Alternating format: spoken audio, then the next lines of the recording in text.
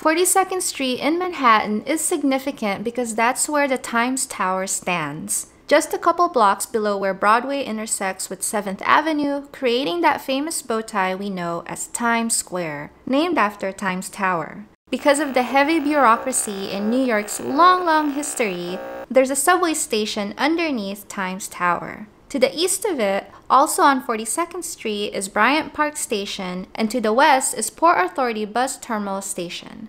And these three are more related than you think. Knowing how they relate to each other can help you power up your subway skills, because when it comes to getting lost in New York City, ain't nobody got time for that. So in this video, we are going to cover these three stations. We're going to talk about the entrances, tunnels, shuttles, trains, and how they all relate. Hello and welcome to Urban Caffeine. My name is Thea and you're watching a channel that optimizes your life in New York City. So make sure you hit subscribe so you won't miss future videos.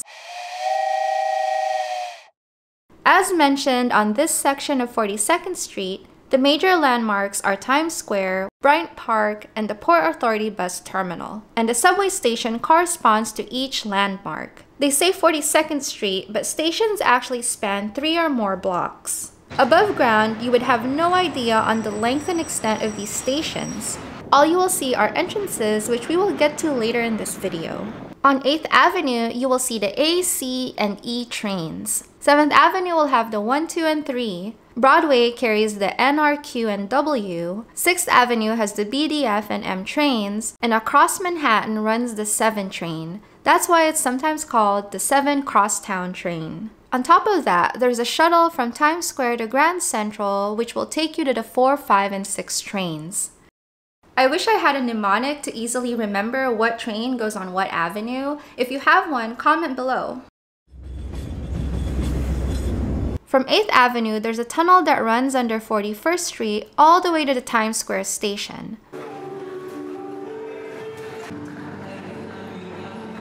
On 42nd Street from Times Square Station, there's another tunnel that takes you to Bryant Park Station. The Bryant Park Tunnel is pretty new. It opened about 5 months ago and is decorated with art by Nick Cave. And this same artist has a show currently on display at the Guggenheim. So if you like this wall, check out more of Nick Cave's work at the Goog. You can also see more of their work at the new entrance at Times Square.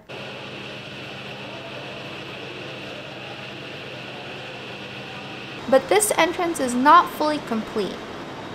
While this tunnel is colorful and quirky, this other one features some dark humor that's actually on par with New York. This poem is posted on the overhead beams.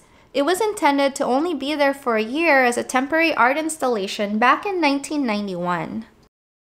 It's still there today because it became a permanent installation like many things in New York City. I remember the first time I saw this poem. I was walking through that tunnel. I was already halfway through and I looked up and I saw a line of it. I didn't think anything of it, so I kept walking and then I saw another line and I was thinking, oh, I found something. So I walked to the beginning of the tunnel so I could read the entire poem from beginning to end. And as I was reading this, it was getting darker and darker and I was thinking, oh, how are they gonna turn this into an optimistic piece? And I was very optimistic. This is how green I was to New York City. And when I got to the end of the poem, I was just, give me more! So I walked back to the end of the poem to make sure I didn't miss anything, to make sure that that was really the end of the poem. But after living in New York for a few years, I've come to realize how apropos that poem is for those living here. And I've come to really appreciate the humor in that. So next time you're walking through that tunnel, make sure to look up and appreciate the dark humor of New York City. It's helpful to know how these stations are connected so you can enter any 3 and confidently access all these trains. Especially when there are extreme weather conditions, when it's raining or snowing, walking above ground is not that fun. But note that according to the current MTA map, the Bryant Park Tunnel is only open between 6 a.m. and midnight, but the 7th Avenue Tunnel is open 24 hours. Know that not all subway entrances are created equal. Some are pretty large and difficult to miss, others are glitzy and lit up, while others are pretty vanilla. Then there's those that melt into a building or can be a building on its own. They say look for the green ball as your marker, like here and here, but it might not always be there.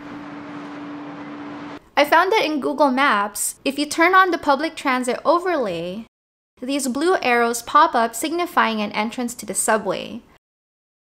But beware. I've checked every single arrow on these 3 stations and they are not always there. For example, at the southwest corner of Bryant Park, according to this map, there should be an entrance at all 4 corners of this street. These 3 check out, but this one was nowhere to be found. But if you walk down the block, there's a giant entrance that will lead you underground to here. I'm telling you, you won't miss this entrance. Another thing to note is that sometimes an entrance might be inside a building. An example of this are these 2 entrances at 42nd Street Port Authority. The entrances are within the Port Authority bus terminal building. And note that signage inside the building will not indicate which subway lines are available. On a side note, the Port Authority bus station does have public restrooms and they are pretty decent, which is rare in this city. So if you ever need to go to the bathroom, this is a small sanctuary. Although I'm not sure if they're open 24 hours. I would say that 90% of these arrows are accurate. An example of that non-accurate 10% is the one on 42nd Street and 8th Avenue. There's actually an entrance here, and it's a pretty large entrance at that. But there are no arrows to be found to indicate that entrance. Interestingly, there is not an entrance here that corresponds to this arrow. So what we'll do is pretend that this arrow is here. Boom! Thanks, Photoshop. But really, if it takes you more than a minute to look for a station, just look for another one. Subway stations usually have more than one. But as a rule of thumb, you will easily find entrances on all intersections on 42nd and 40th Streets. Like entrances, signage are also not created equal. For example, these 2 entrance signs on 8th Avenue. Remember, we photoshopped one of these earlier. So you have 2 different entrances with 2 different signs. This one makes it seem that you cannot access these trains, while this other sign says there's a passageway available. Well, guess what? They're both part of the same station, so both entrances will give you access to the underground passageway. So don't let these signs fool you. Know that all 3 stations are connected, albeit it's about a 10 or 15 minute walk from here to here.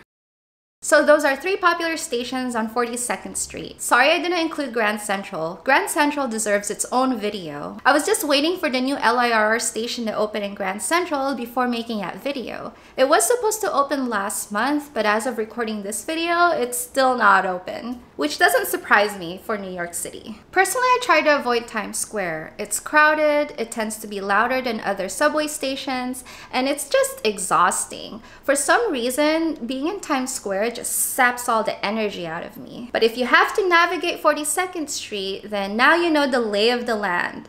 Or shall I say, lay of the tracks, eh? On that note, I started creating commentary videos on Patreon. I talk about the challenges and what's enjoyable when making a particular video, and also talk about why I make a certain video. If you want to see the commentary I made on this video, you can do so by joining Patreon. Check out patreon.com/urbancaffeine. You'll be joining these fine folks who've been supporting this channel for quite a while now. Thank you to all Patreon members. Until next time, thank you so much for watching and happy New Yorking.